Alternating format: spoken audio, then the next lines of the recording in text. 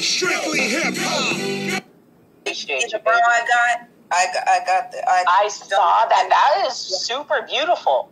And I was going to ask you, do you go online or do you go to the, I don't know how California is set up right now. No, I go online, but the stores have been open. So, okay. For the last, it's been 2 weeks, the mall's been open. So I've been getting like the bodysuits and all that shit from the mall. Yeah. But I just ordered this shit online because, in March is when February hit. So I just got this online. Wow, your boobies are looking amazing. I will say that, definitely. And they're pushing they only have like a little bit of padding on the inside. It's like pink. It's just some pink padding or white, whatever. And that's it, just so it can, They look amazing. Yeah.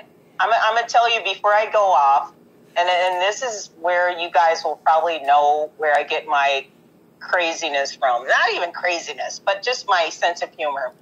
I was talking to my mom today, and my mom was just like, oh my gosh, there's like a little kid there with like silicone, like breast or whatever, putting them. And then my mom was like, I used to do that too. Took out all the toilet tissue. Exactly.